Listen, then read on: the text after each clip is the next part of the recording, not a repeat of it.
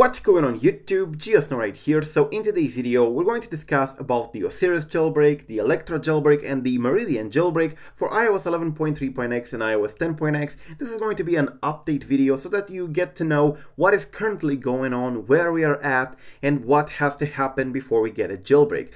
Now I'm not going to lie to you, I'm going to give you the straight facts because that's the reason this channel exists, to keep you updated and not to deceive you. And in terms of Electra, this is going to mean more weight. More on that later, but I'm going to start with the Meridian since a lot of you are asking me what is going on. Remember, some people are still waiting for the Meridian jailbreak created by Ben Sparks, and this one will be for the iOS 10.x, especially iOS 10.3.3, iPhone 7, 7 Plus, and older. But this jailbreak will pretty much be very useful for the iPhone 7 and 7 Plus devices, since the previous iOS 10.x jailbreaks did not support it. So what's the problem with it? Well, it's still in the works, it hasn't been released, you probably are aware of that, but there are some news that I would like to discuss, and the first one is this one. It has been posted a few days ago by Ben Sparks, but he did not really explain the importance of this for the Meridian project, so I will try to do it myself. Now, what he managed to do is to pretty much exploit a vulnerability in Safari in WebKit in order to pretty much achieve remote code execution, which is very important because this means that if this proceeds, it has the chance to make the Meridian jailbreak, available from the Safari, to go on a website, press go, and there you are. You are jailbroken with the Meridian, which would of course take out the need for the CDI impactor, which I find very important. He's currently fiddling with this vulnerability and he managed to get it working quite well, but we're yet to see if he is going to include it in the Meridian. Remember, he said that the Meridian jailbreak has the potential to become an untethered jailbreak, and this is one of the advantages over the Electra on iOS 11.x. Anyways, people waiting for the Meridian, it's still going to take some time, so it's still not released, but there are good news. He is indeed making progress, so please be patient. Now, speaking about patience, the Electra team. Yes, a lot of you are asking me when the Electra jailbreak will be released. We have the exploit, we have the jailbreak nearly done. Coolstar announced it on Twitter a lot, and he teased it a lot on his Twitter account, posted pictures of Cydia working and so on. Where is the jailbreak? Well, as you probably are aware, or if you're new in here, I'm going to tell you, we still need a remount. Now, let me explain what this remount actually is.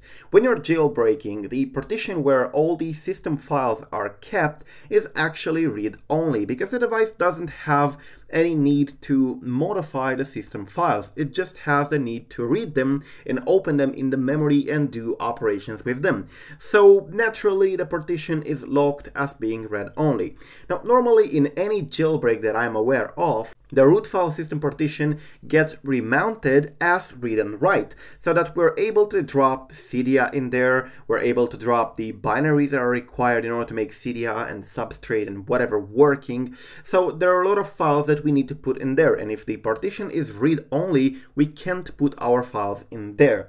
So we will need, of course, to remount it. But the remount that we had working for the iOS 11.x that was used in the past Electra and that worked up until iOS 11.2.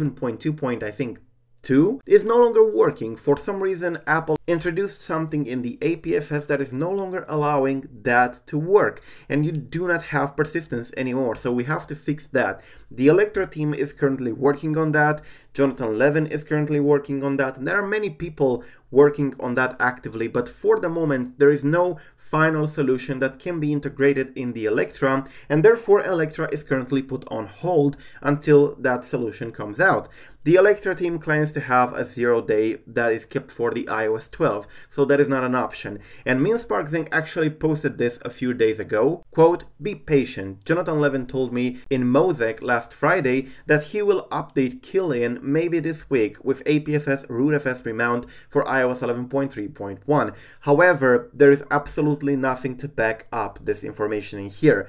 Now, although Killian does provide a rootfs remount, that doesn't work on iOS 11.3.1, so it hasn't been updated yet, and there is absolutely no information, official information from Jonathan Levin that would confirm that we get anything this week. So do not get your hopes up. I'm not entirely sure what he has discussed with MinSparkZeng, but nothing has been announced, so Yeah, and actually he did announce something in here, and if you take a look on his profile, he says, quote, "Hey ATA folk, which do you prefer for a rootfs remount? A half-backed cut-paste code, which usually works but may totally brick your device now, or a rigorously tested code which is tried and true but later?" So what Jonathan tries to say here is that he can of course release something that barely ever works, but why would he do that when he can release something that is tried, that is tested, that works fine as a remount for the root file system? So I'm not entirely sure where MinSparkZen got his information, but it's definitely not accurate, since Jonathan posted this after MinSparkZen posted his statement in here,